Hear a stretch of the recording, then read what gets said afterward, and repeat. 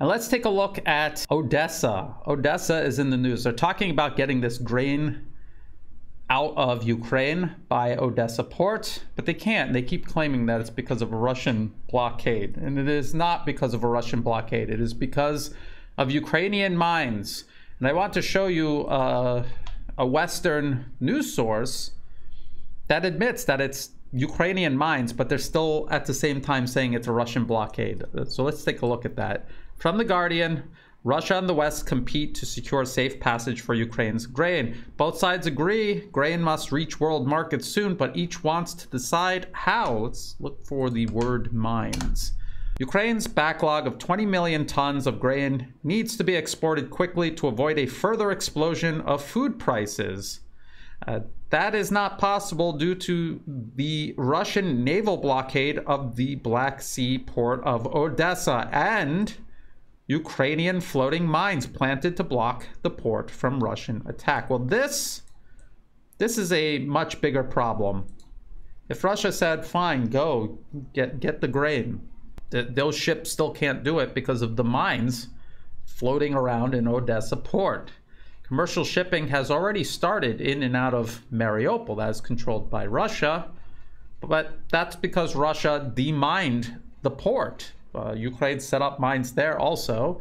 Russia removed them, and now commercial shipping has started. So this is not Russia's fault. This is Ukraine. And Ukraine continues to say, we're not going to send the grain until we get all kinds of guarantees, until we get this and that. So they're using the threat of high food prices, of famine, to just get what they want. They're the ones actually weaponizing this grain, not Russia. As for the export of Ukrainian grain, we do not prevent it. And there are several ways to export grain. The first, please, you can export through the ports that are under the control of Ukraine. This is primarily the Black Sea basin. This is Odessa and nearby ports. We did not mind the approaches to the port. This Ukraine mined. I have already told all our colleagues many times that let them clear mines. And please let the ships loaded with grain leave the ports. We guarantee their peaceful passage without any problems into international waters. There is no problem, please. They must clear mines and raise ships from the bottom of the Black Sea, which were deliberately sunk, in order to make it difficult to enter these ports in southern Ukraine. We are ready to do it. We will not take advantage of the demining situation to launch any attacks from the sea. I have already said this. This is the first. Second, there is another possibility. These are the ports of the Sea of Azov. This is Berdyansk. This is Mariupol. They are under our control.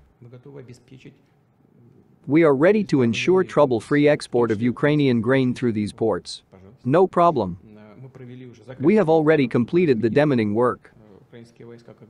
Ukrainian troops once mined it in 3 layers.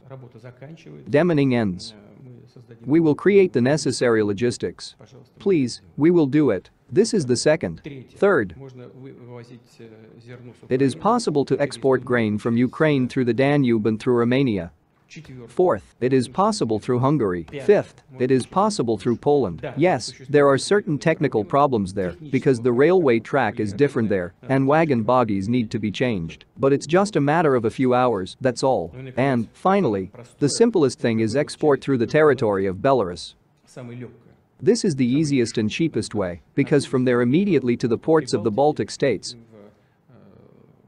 to the Baltic Sea and further, to anywhere in the world. But for this, it is necessary to remove sanctions from Belarus. But this is not our issue.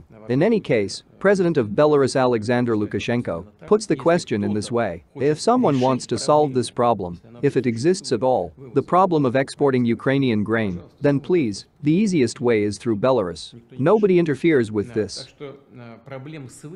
So, there is no problem with the export of grain from Ukraine. We are ready to guide and ensure the safety of ships that leave Ukrainian ports and sail through the strait. We are ready to do this in cooperation with our Turkish colleagues. The main problem was, you explain it to your viewers, listeners and readers there again. You can just take Mr. Zelensky's quotes from his last speeches, when he categorically refused to solve the problem of mine ports. If now, I repeat once again, they have changed their attitude, then there are no difficulties on our part.